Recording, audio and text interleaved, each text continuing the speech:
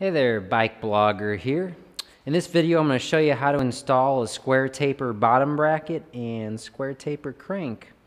It's raining outside, so if you hear any sort of noise, background noise in the video, that's because it's raining, and it's been raining for the past 5 or 6 hours. So we're going to do some bike maintenance here. So here's the bottom bracket. It's a VP BC73. It has a shell width of 68 millimeters and a spindle length of 118 millimeters. It's a thread type of 1.37 inch by 24 T. So first step, I just took it out, so I'm going to clean it. I'm just gonna, you'd take like a rag or something and just sort of maybe clean the threads. There's probably better ways of doing this, but I'm just doing it sort of quickly because I got to get to bed because I need to ride this bike tomorrow, so I need to get this done now. So I just had to clean that off. And then there's this other piece, the cup. Let's clean this off real quick. Just sort of get the dirt or whatever out of it. Good enough. All right, so first thing we're going to do with this, we need to grease it. So let's grab some grease. I'm using just some basic bicycle grease, or just grease basically. This is the Park Tool PPL-1. So just get that on the threads here. Use gloves too, it's a good idea. Use gloves, don't make a big mess. You can't ever have too much grease, so well, actually different people have different opinions about that, how much grease you should use on things. Just make sure you get all the threads. It's just going to prevent water intrusion and keep things running well. You should probably pull the bottom bracket every, I don't know, 6 months or whatever and do this anyway. Like I said, plenty of grease. I'm going to hit it again. Plenty of grease here. Just get a bunch of grease on here. Okay, now that it's nice and greased, we're going to use the bottom bracket tool to put it on here. This is the Park Tool BBT22. It's got, I think, 22 notches here. It fits in the notches here on the bottom bracket like this. And we're going to obviously start with the big piece of the bottom bracket. The other piece of the bottom bracket is this little placeholder cup thing here. So we're going to start on the drive side. This big piece goes on the drive side. That's the side with the chain. So we'll just start it off here with our fingers, and you can see there's threads in here too. We'll just slip it in like that, and what we're going to do is we're going to just do it with, like I said, with finger strength with our fingers, and then we'll start using a tool. So just feel, make sure you got it. Now the right way to turn this is on the drive side here with the chain is counterclockwise. So that's the right, left, right, left, right. Okay, I'm confusing you. Turn it counterclockwise on the drive side. So here we go. Just take your time. You don't want to be stripping any of the threads. If you strip the threads, you're screwed. You're going to have to buy a new bike frame. Don't do that. So we're just getting on here, finger strength. And now the problem I had, the reason why I was having a knocking noise on this bike was this was not tight enough. So now I can't really go any further with my fingers. So I'm going to use a tool.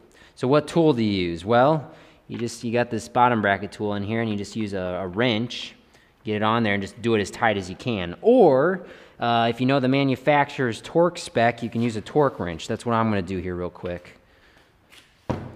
So I don't actually know the proper torque spec. Link in the description below. These are Park Tools recommendations for torque, how tight you put things on, bolts and whatnot, and bottom brackets. It says here for bottom bracket cartridge types, which is what this is. It's not an adjustable fixed cup or whatever. This is a cartridge type bottom bracket. It recommends for a Shimano bottom bracket about 400 to 600 inch-pounds. And then for other brands, it's got different suggestions there. Now, my torque wrench uses Newton meters. So it says 400 to 600 inch-pounds, so upwards of 600 inch-pounds. This is my Park Tool torque wrench. It's a very nice, fancy torque wrench, I must add. It's in Newton meters, and on the back here, by the way, this is the Park Tool TW6. On the back here, it's got a conversion here for you. So if you're going about 500 inch-pounds, that's almost 60 Newton meters. I mean, it's pretty much maxing out this torque wrench. Thus, like I said, you pretty much want to get the bottom bracket on there as tight as you can. So first thing we do is we unlock this by pulling down here. And then we're just going to keep twisting it until this red indicator here goes up to basically 60. So I'm just going to twist this. Hang in there with me. Almost there. It's starting to get a little more difficult. Just the way that this instrument works. We're getting pretty high. So we're almost pretty much at 60 there. You can see the little red indicator. Pretty much at 60. So now I'm going to lock it out by pushing up on this torque wrench like that. So it's a ratcheting wrench, basically. And obviously you got a ton of leverage here. So this little piece here sticks into the bottom bracket tool right here, like this. And to stick it in there, lock it in there, you're just pushing this button here. Grab onto it, let go of the button, and it should attach. There, yeah, there it goes. It's pretty good. Yeah, let's line it up here actually with the hole there. There we go. Now it's locked on there. And now we want to go, like I said, over here. We want to go counterclockwise, so to the left, that way. And to do that, I need to move this lever here to the left, and we will be tightening it. So I just line up the notches here again,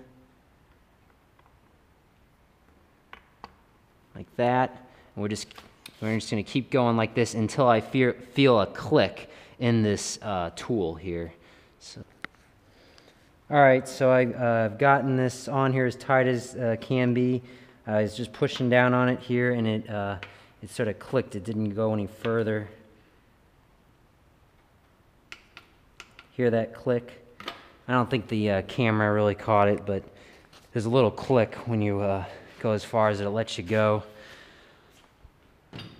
All right, so now let's get the other side of the bottom bracket. Let's get this thing done here tonight. All right, so here's the other side of the bottom bracket. Let's go ahead and grease it up. This is just the left side, the cup on the left side. Let's get the threads here. Hit the threads there with some grease. Get those threads nice and greasy.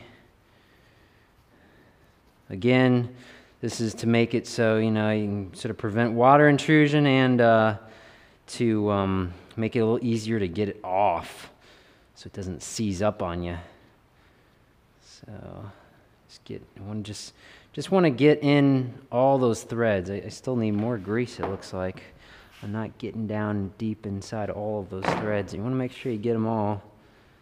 That's why, like I said, plenty of grease. And in fact, I'm going to grease the inside too.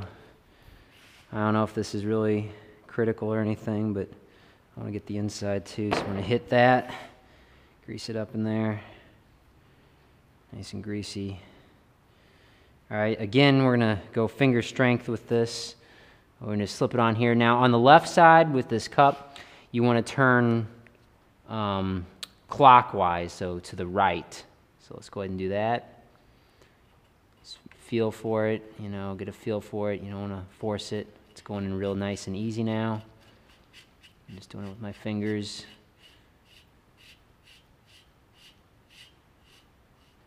I'm going to need the tool here in a moment. Reaching the end. Let's just go ahead and get the tool. Let me wipe off my hands here real quick. So we almost got the bottom bracket back in now. Let's grab that tool. It's still set on the proper setting, which is 60 Newton meters. And we're going clockwise. Let me actually just take this off here for a second. Let's just go ahead and keep screwing it in.